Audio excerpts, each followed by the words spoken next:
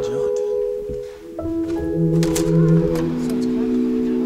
I was trying to. No, I brought my book in case you... Oh, perfect. That'd be great. So which direction should we head? There's a trail right here. Oh, perfect. Let's do that. That sounds great. I really appreciate you. You probably don't want traffic. Oh, we'll get down there. I'm Nancy Lord. I'm a writer, and I'm here at Western Washington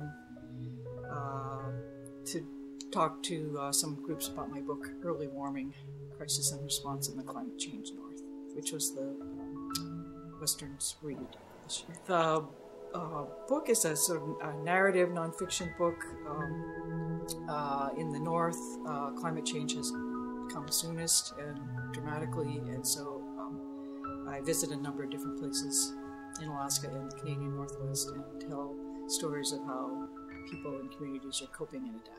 I was hoping that people would see how hard it is to cope and adapt, and therefore all of us might address the real problem, which is our burning of fossil fuels and carbon emissions.